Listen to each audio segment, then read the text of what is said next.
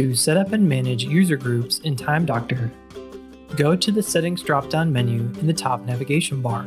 Choose Manage User Groups. On the right side is a list of all your current group members. On the left is a list of all your groups. To add a new group, select the orange button that says Add Group, then type in the name of your new group. When you are finished, click the green plus sign to add the group. If you would like to edit the name of your group, select the edit icon to the right of your group name. When you are finished with your editing, select the green check to save your changes. You must then add members to your group. On the right-hand side, you now have checkboxes beside each name. Select the persons you would like in your group. If you would like to add a group manager, you can add a group manager in the Group Managers section just above the Group Members section.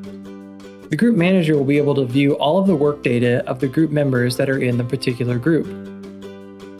Time Doctor auto-saves your selections, so if you navigate away and return, your selections will be saved. To demonstrate one of the benefits of user groups, let's go up to the top navigation and select Reports, then select Hours Tracked. When we scroll to the bottom, we can see all of our users' data. To select a specific group, we need to return to the top of the page and select the drop-down menu beside the name of the report.